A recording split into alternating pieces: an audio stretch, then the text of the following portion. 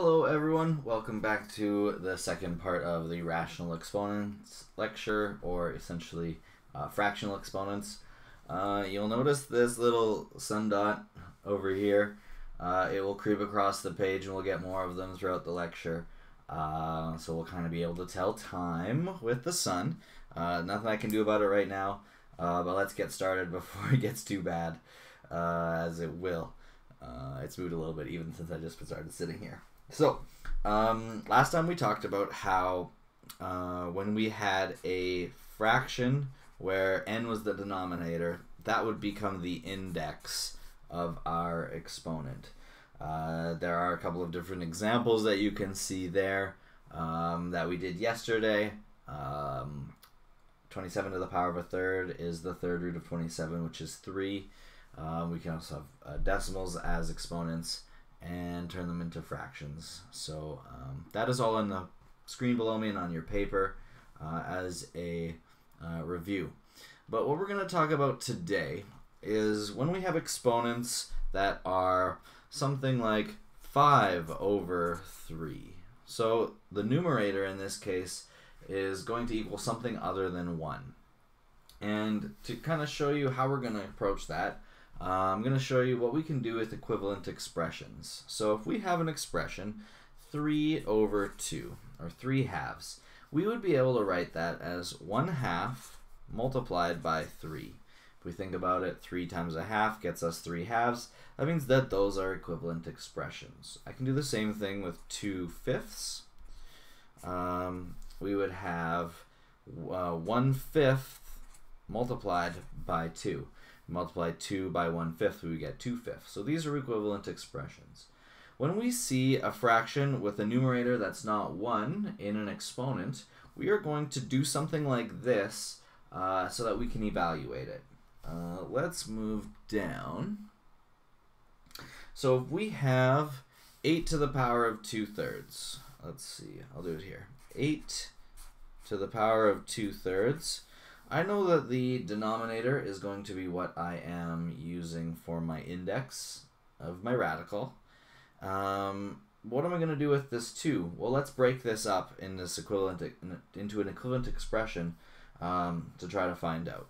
So this could be equal to 8 to the power of 1/3 multiplied by 2. And now it becomes a little bit more clear. If I get rid of this 1/3 by writing this as a radical, I still have the squared, which means I still need to square everything in the end. So this would be equal to the third root of 8 to the power of 2, which is, this is 2 to the power of 2. If we evaluate this, that is just 4. Okay, so we can take the denominator as the index, and the numerator stays as the exponent. And there's a couple of different ways that we can write that. So we have another example. 4 to the power of 5 halves.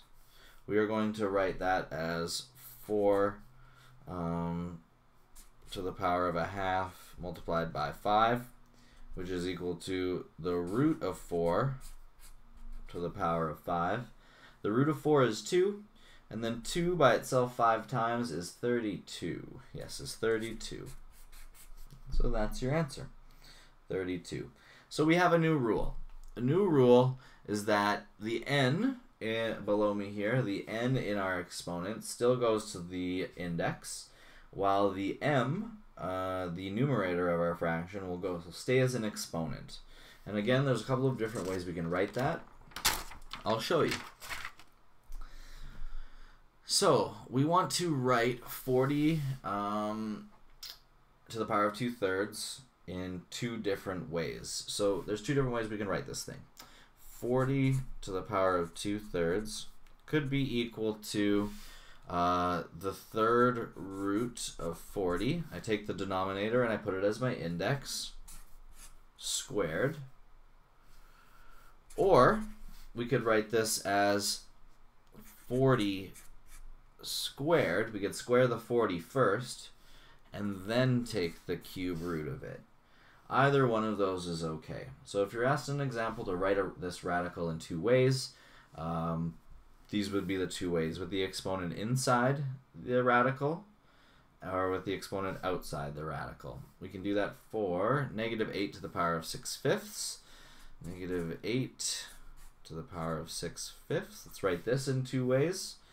It could be the fifth root of negative 8 all to the power of 6, or we could have the 6 inside. So it would be negative 8 to the power of 6 all third rooted. I don't know why I said third rooted. It should be fifth rooted, but you get the idea. Fifth rooted. So there's two different ways we can write it. When we're given one in this form or this form, there's only one way we can write it as a power. So I'll show you how to do that here. If we have the third root of 3 to the power of 5, we are going to know that the 5 is the numerator and the 3 is the denominator of our fraction. So this would be 3 to the power of 5/3. Just like that. If we have the third root of 25 squared, again we know that this is the denominator and this is the numerator. So we can write this as 25 to the power of 2/3. The index is the denominator of the fraction, and the exponent, whether it be here or inside the radical, is our numerator every single time.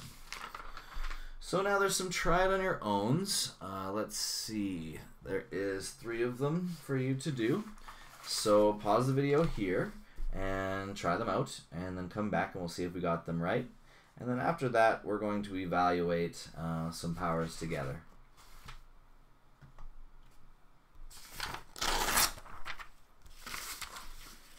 Okay, let's do this. As you can see, the sun is starting to creep across, but something is blocking it. I believe it's my document camera. So we'll see if it gets to the other side. But we're making progress. Let's do 26 to the power of 2/5. And it wants us to write this radical in the radical form in two different ways. So we could write this as, since 5 is on the bottom, it's the 5th root of 26 all squared. Or we could square the 26 first. So we write 26 squared all 5th rooted. And either of those would be considered acceptable, but if you're asked for both, you do need to write both. Next one asks us to write 6 to the power of 5 square rooted as a power. So if there's nothing here, that means it's a 2. So we have a 5 as an exponent and 2 as the index. 5 goes on the numerator, 2 goes in the denominator. We also have the 4th root of 19 all to the power of 3. The index goes in the denominator, the power goes in the numerator. This is 19 to the power of 3/4. Okay, just as easy as taking the index and the exponent and putting them where they need to be in the fraction. So let's take this a step further and let's actually evaluate some problems. We're going to do 3 together here, and then there's going to be 3 for you to do on your own. Then you can check back. So we'll do 27 to the power of 4/3.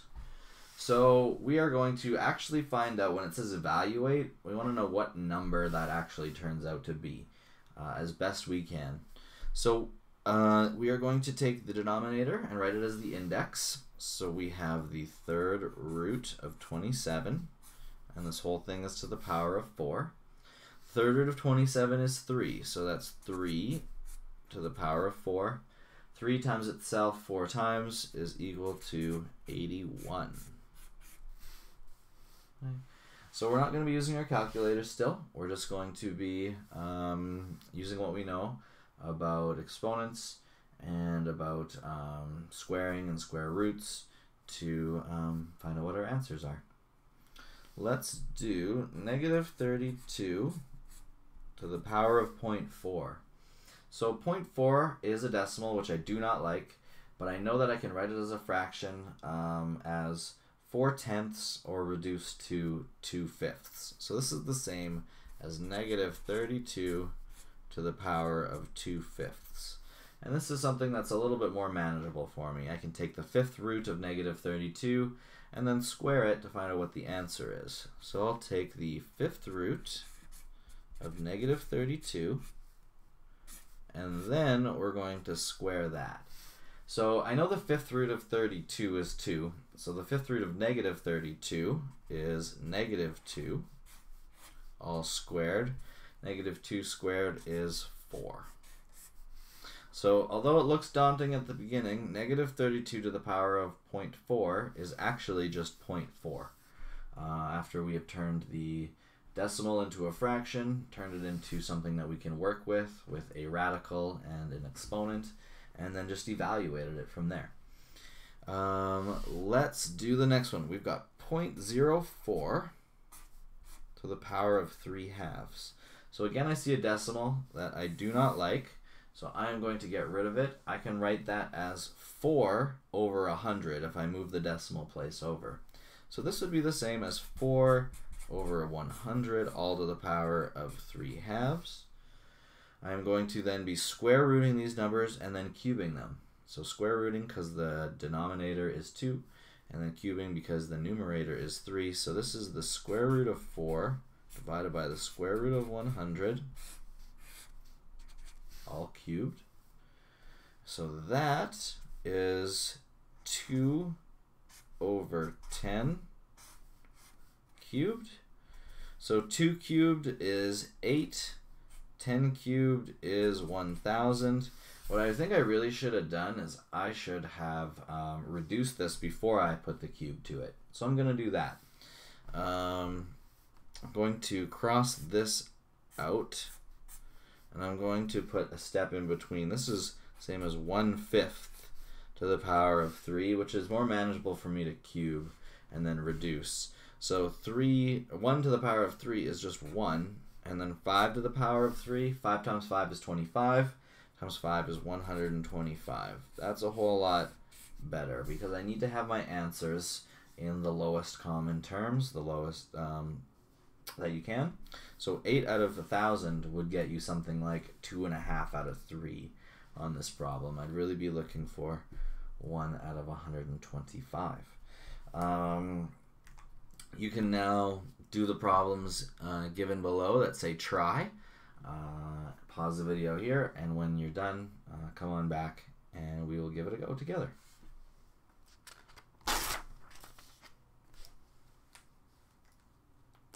Okay, let's do this thing.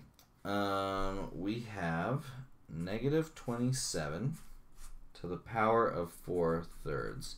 This is quite close to the one we had before with 27 to the power of 4/3, but we have a negative instead. So again, we're going to cube root the negative 27 and then put it to all to the power of 4.